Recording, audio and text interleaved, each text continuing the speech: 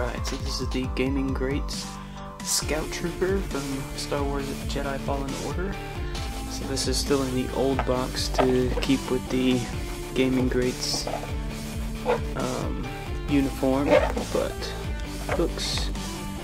the color works pretty well with it. It's pretty dope. He looks awesome. It's essentially the same mold as the last Scout Trooper that we had on the biker scout with the speeder bike. Of course, he's got some added equipment here, added staff, but it looks awesome, and I love biker scouts, so I had to get this one. For his first accessory, he comes with the pistol. It's a very small pistol, but the same one as the last biker scout came with. His other accessory comes with an electro staff baton thing that actually extends out here. And I thought this was supposed to come off, but it doesn't look like it does, and I don't want to break it. And then he also has the added straps and container here on the back, and that also attaches to his arm as well. In comparison with the original biker scout here, there's a little bit differences in paint as well. There's more dirt in with the original, and also his boots are very dirty on the original. So this one's very clean, which I like. I like the variety between them. I like to have some that are clean, some that are dirty, damaged, whatever. Another difference I also noticed is these pouches here he does not have. Okay, now for articulation. Again, this is mostly the same articulation from the original, which is an older figure, but the articulation on this one is actually pretty good because he had to ride on the bike. So we'll start with the head here. Goes all the way around. Not a whole lot of tilt, but goes forward super far and goes back really well too.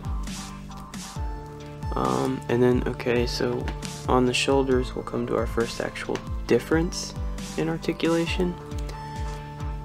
Now with the original, the shoulder pad is pretty hard, pretty solid. It still is up high enough to where you can get the arm up,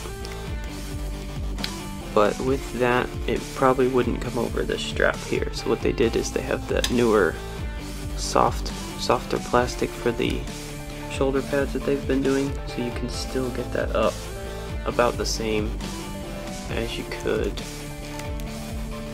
on the original, but because of the strap it gets up over it. Yeah, shoulder goes all the way around. There's a swivel there. Double jointed elbow that is almost too good. Goes all the way back. And then swivel and rocker on the hand. The hand rockers are like to the side, different than most other figures, but that's because he, was built to ride on the bike. Not a whole lot of abdomen movement here because there's a lot blocking it.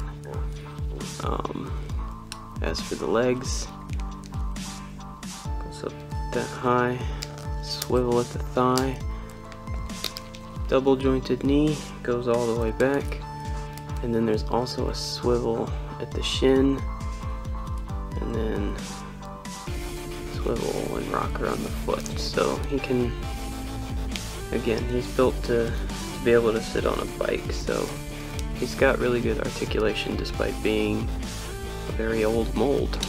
He also has 2 peg holes on the bottom of his feet. This is where most figures only have 1. One other complaint I have is that the staff, just like with the Electro Staff Purge Trooper, is that the staff just seems too thick. Like his hands kind of have to spread a bit to fit in there. So yeah, it's a pretty great figure. I love having it. I love having more than one biker scout, and I'll actually be getting another one, assuming Amazon can get their exclusive biker scout to me when that comes out. So yeah, super happy with this one. It's a great mold, even though it's old. Great articulation, not too many complaints about it. But yeah, that's all I got for this one. I'll catch you guys in the next one. Auf Wiedersehen.